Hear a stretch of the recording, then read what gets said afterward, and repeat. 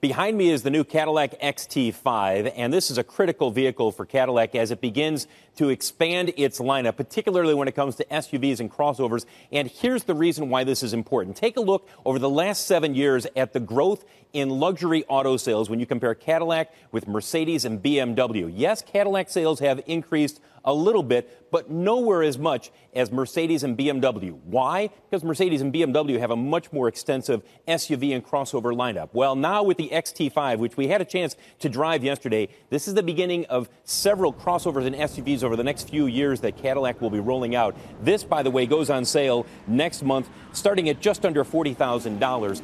The issue for Cadillac is this. While its sales were up 2.3% last year, its SUV sales, even with an aging lineup anchored by the SRX and the Escalade, they were up 24%.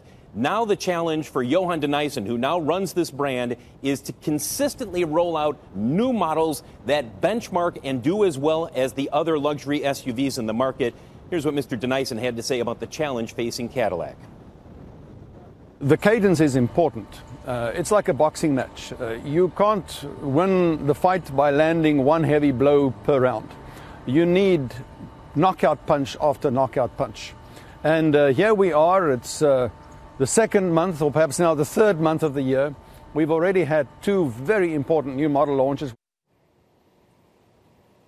The XT5 coming out next month, and just last month they launched a new signature sedan, the CT6, and this is all part of 11 models over the next few years coming out from Cadillac, which have a much more refined presence, if you will. They are benchmarked against Mercedes and BMW, they believe, better than in the past. And guys, at the end of the day, for Cadillac, it's all about increasing the value of the brand. Here's one measure that they point to. Last year, the average transaction price for a Cadillac model, it was up $5,000 to about $53,000. That's important. It's not necessarily volume. It's getting people to pay more for a Cadillac model. And again, the XT5, crucial to that because the luxury crossover market is red hot right now.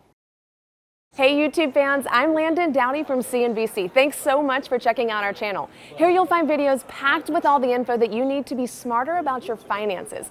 Be sure and subscribe by clicking right here and click on all the videos around me to see CNBC's original series Young Money, Tech Bet, Kramer's Mad Money, and all the latest from CNBC.